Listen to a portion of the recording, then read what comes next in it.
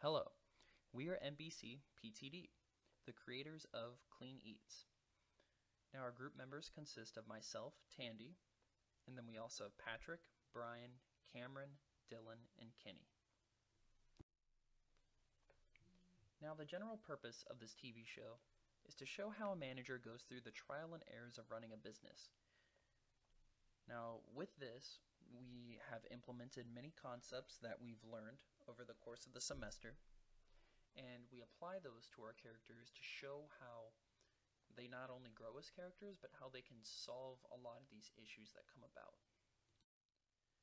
We really wanted to show a manager who struggles with morals towards personal issues, because a huge aspect of this show, kind of a theme, is showing sort of a family that grows together within this business, and a lot of personal ties cause issues within this show.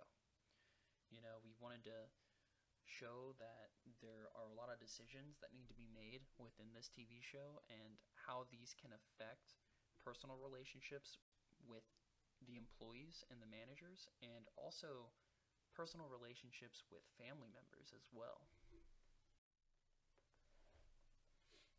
So, Clean Eats is a restaurant located in St. Petersburg, Florida. The idea came from a food chain called Fresh Kitchen, because I was a very big fan of just the assembly line, type of work. And also, we really wanted to promote kind of a healthy lifestyle with this. So Clean Eats serves fresh and tasty food that's quality and organic. Most of the food is, freshly made.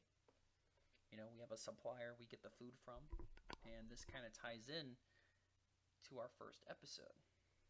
So the plot will stem from that. Scott, the manager, has been taking food stock and giving it to his brother Jax, who is in serious debt from a gambling problem. So right off the bat, we already showed that this TV show has personal issues, but also professional issues that have to be solved within the business. So, let's dive into our character introductions. We have Scott.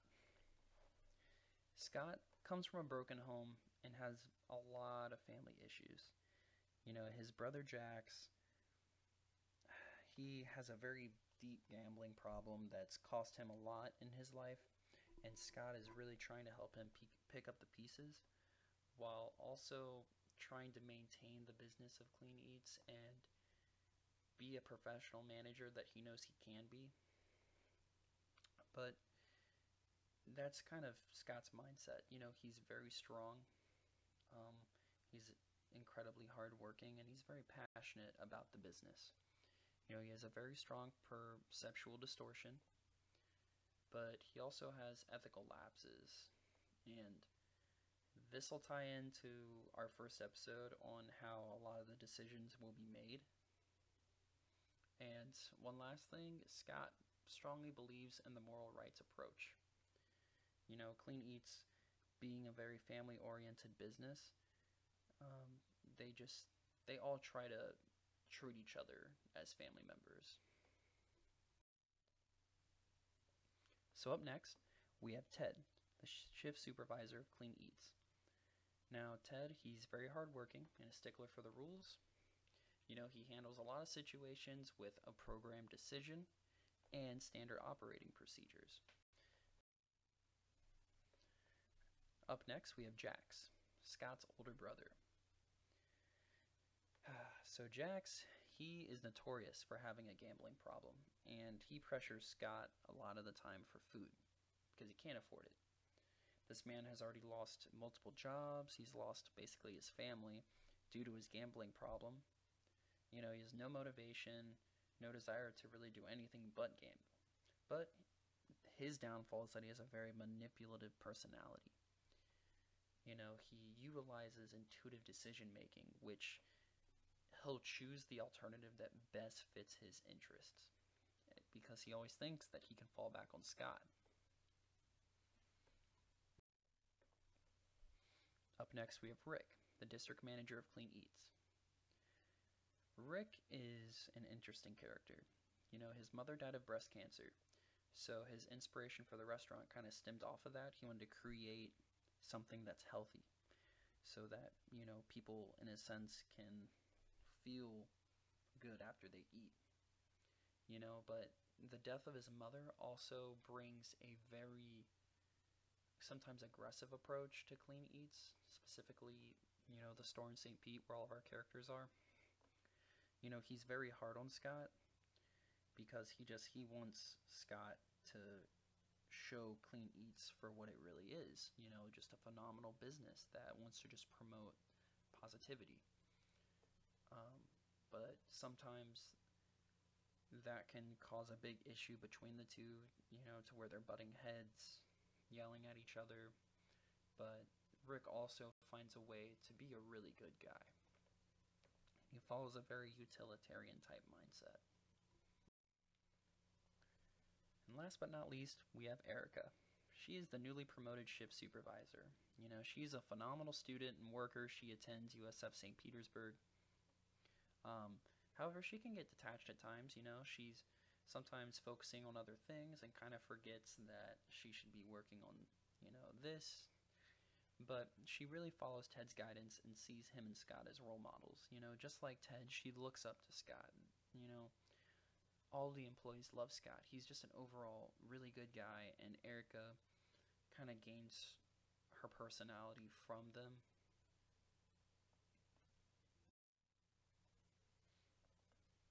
So, this leads us into episode 1. Episode 1, right off the bat, has issues. You know, Scott has been giving food stock to his brother Jax so that Jax can, you know, live and have food and be nourished. But with that being done, Ted and Erica notice that there is food stock missing one day when they're doing a food count. So they bring it to Scott's attention, and, you know, Scott pulls them aside and tells them exactly what he's been doing.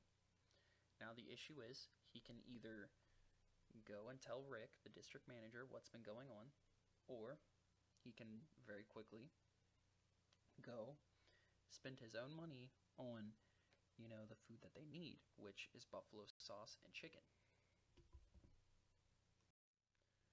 So this is where we tie in the concepts of ethical lapse, where, you know, Scott must decide, should he keep giving food away to his brother, or should he, you know, try to be truthful to his business and, you know, kind of tell his brother it's time for you to figure out your life and figure out what you need to do.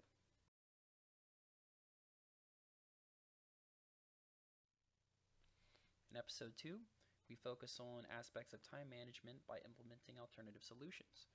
We find the two characters, Ted and Erica, running the business for the day while Scott is out on other business ventures. Basically, there's a new promotion going on at Clean Eats. Ted is running everything, and he has a lot of eyes on him today because he's trying to be promoted. So with that being said, he goes to Erica to make sure that everything is going efficiently with the promotion, that everything's being restocked, everything's being properly refrigerated, while he takes care of everything else. So Erica thinks that if she, you know, doesn't have to refrigerate them, that she can just keep coming back and refilling them since everything's going pretty quickly. But after a while, customers stop coming, you know, the promotional goods aren't being consumed, and most of the stuff is left out sitting in the sun. Ted notices this and brings it to Erica's attention, which leads to her getting in some trouble, but she is able to implement alternative solutions to fixing this problem, and ultimately the promotion ends up going successfully. Ted is promoted, and Erica gets to keep her job and still has a very positive look on her from all of her coworkers. So, in conclusion, for our group, we found, you know, that management is a series of activities and operations which include planning, organizing, directing, and controlling. We, you know, were able to find this within our textbook, which we referenced here. And as a group, we just believe, today management begins with building relationships and trust with team members and managers, and that's how they derive their power to lead.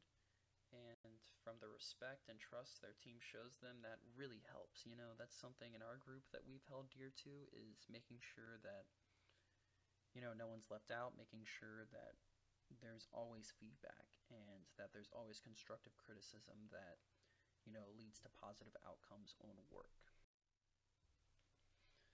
Now, for our reflection overall, our team has functioned very well while working towards goals. Sometimes people will take more of a lead, but that's just some of our personalities. I know for myself, I just love getting work done instantly, and sometimes I'll kind of take hold of the ropes.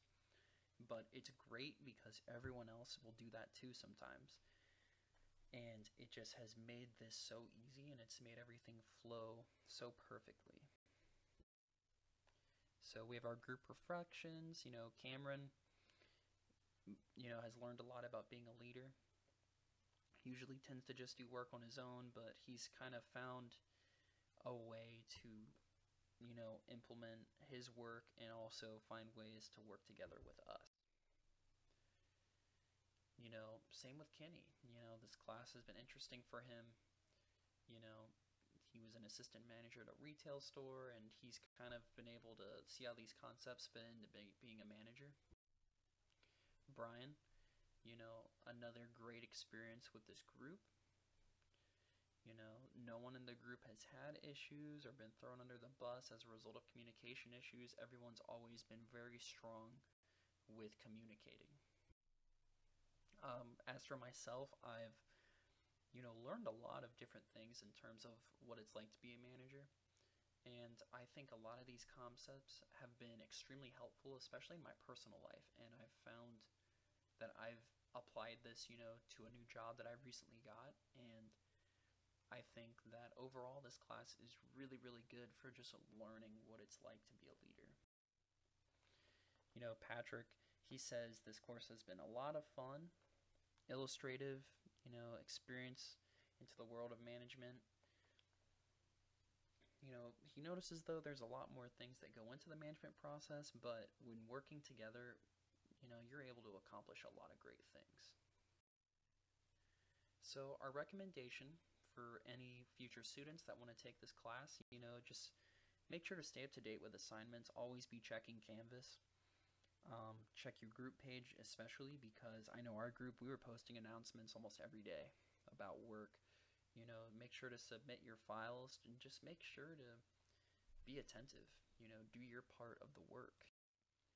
It's not fair to let someone else do all the work and then no one else try to have a part in it. And when the professor and our TA, when they're giving you advice and criticism, on your work, don't take it the wrong way. Try to take some of those, examples that they're giving you and apply that to your work, because overall they're just trying to help. That's what it is at the end of the day. And it's going to help you not only have your work be more successful, but it's also going to help you grow as a person, and you can kind of apply some of their advice to your own personal life. And these are our references. We just used our management textbook. And, well, that's all. I really hope you've enjoyed your experience with Clean Eats thus far, and this has been a phenomenal semester. Thank you so much.